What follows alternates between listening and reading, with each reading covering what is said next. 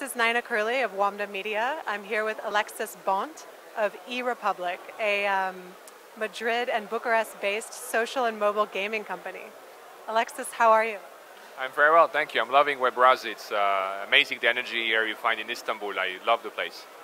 We're really enjoying it too. There's a lot going on today. So tell our audience a bit about eRepublik. What kind of games do you guys create? Republic Labs is about 4 years old company. So we focus on strategy games. So we want to do strategy games that have a very engaging and durable experience, but that are also accessible. So until recently, our focus was more on browser games. So we have a main game, which is eRepublik.com, that has been played by over 3.5 million people in the world. And recently we acquired a small mobile game studio. And so we want to move to tablet as well.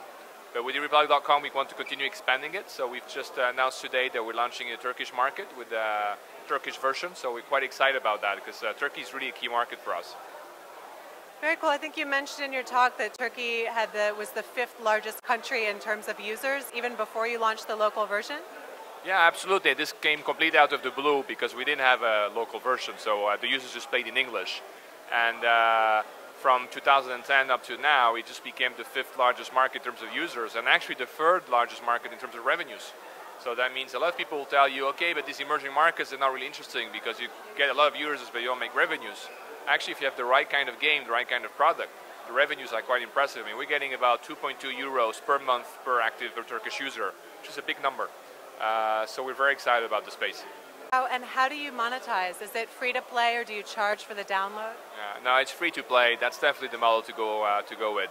I mean, one of the things I showed in my presentation is 2 years ago, if you look at iOS, only 9% of the top grossing games were free to play.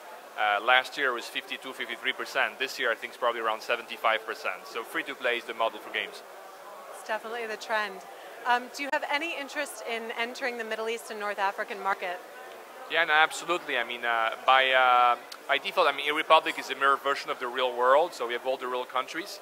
So really, our ambition is to be worldwide, you know, to have players in every single country. And so this is a region of the world that I think is interesting for us.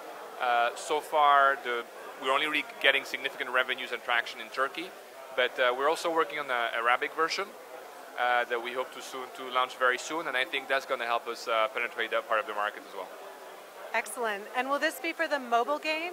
Why did you decide to pivot into mobile recently? So all these translations so far we're doing for eRepublik.com, so that's the online game, the browser game. We're going to do a mobile version for it as well, but it's not a game made for mobile.